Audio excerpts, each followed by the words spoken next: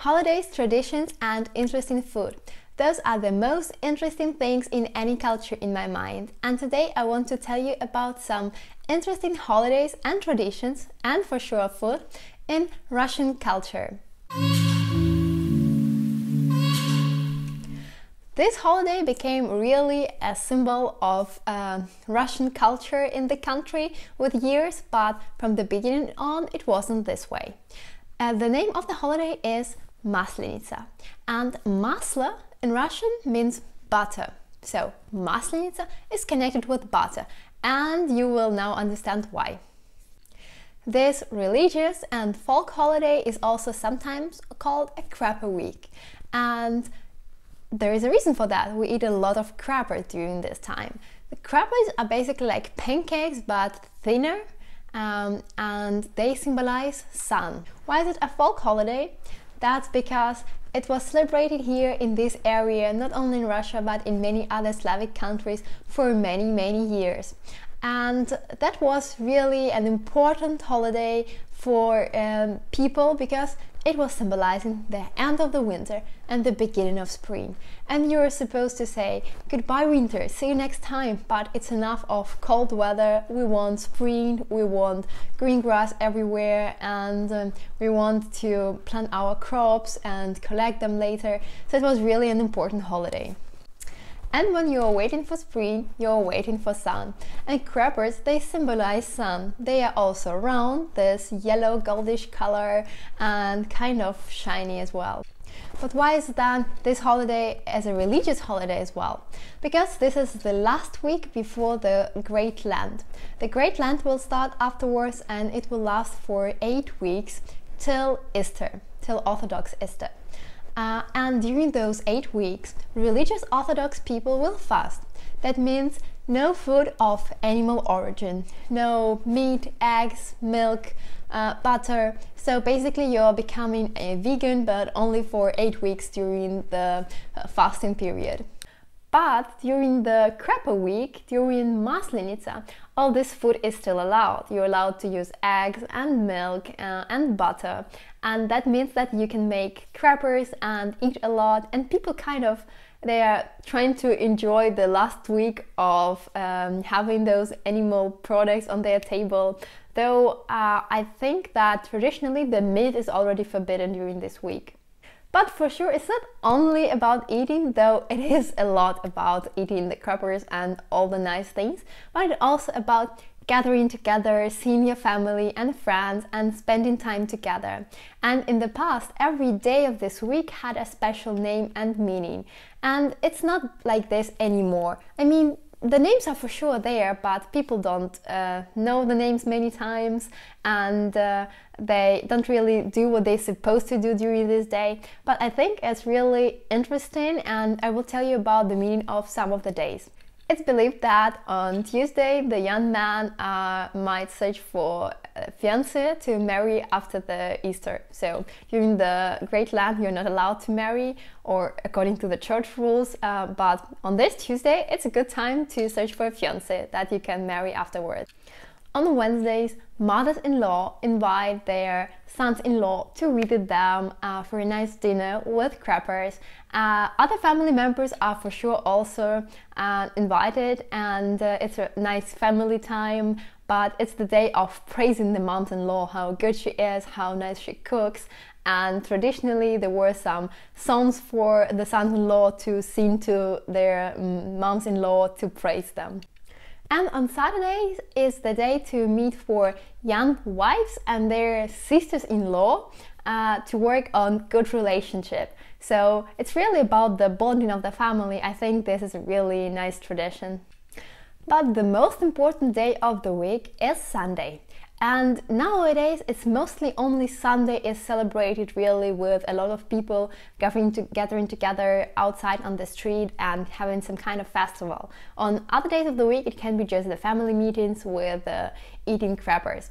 And before it was really a big thing, so somewhere in the center of the city there were a lot of people together, and the main hero of this festival is not a person, it's a doll. It looks a bit like Scarecrow, and the main thing, it should look like a female person because it symbolizes winter, and winter in Russian is female. That's why it's in a woman shape. It has mostly the scarf on the head and the old dress, and people are singing and dancing around this doll in the center, and the culmination of the day is burning it. So this really is the symbol of, yeah, winter. Go away, please. We want to welcome spring. And there are some special songs that people sing during this period of time. There are also traditionally a lot of games during this day. There are various ones. For sure, there is this pulling of the rope, when there are people, the groups of people standing from two sides of the rope, and everybody pulls on the rope, and the winning team is who pulled the whole other team to their direction. And one more game that is really traditional and famous is to try to get on the top of the wooden pole, because there are some small presents that are on the top, but not everybody can get there, so only the strongest man could do that, and that was always the thing to do for them. But nowadays, for sure, men, women, children, everybody can try to get a small present from the top. And nowadays, and in my area on the southwest of Russia, there are not so much snow in this time, because the holiday is celebrating somewhere end of February, beginning of March, depending on the religious calendar this year. We don't have a lot of snow, but before and in more north areas of Russia there is snow, so something like snowballs fight, or ice skating, or just sleighing is also a part of this big festival. And an interesting fact, I read that some years ago there was an article in Daily Mirror that painted Maslenitsa as really hooligan holiday, and something that is not accepted at all in the modern society because of the centuries old tradition of fight. It's not really fight, it's just two groups of people showing, like sparring, like on the judo, and they many times are in the traditional costumes, and they are just showing the fight. I think it's really difficult sometimes maybe to understand other traditions, but I saw those traditional things, and they for sure does not look like hooligan actions.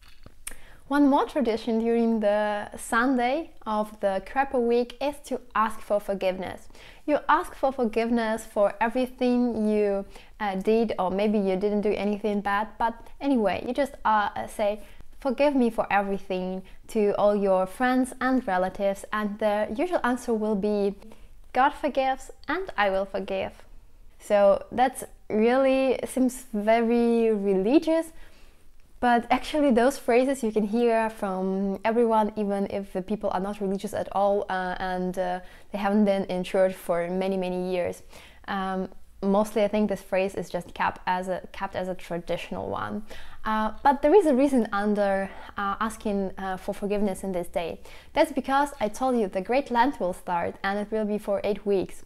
And not only fasting is the important thing during the Great Lent, but also not quarreling and entering the Lent with this pure soul and good feeling of that nobody is angry at you, and I think this is really the most important part of the Lent, and actually of the behaving of the person all year round.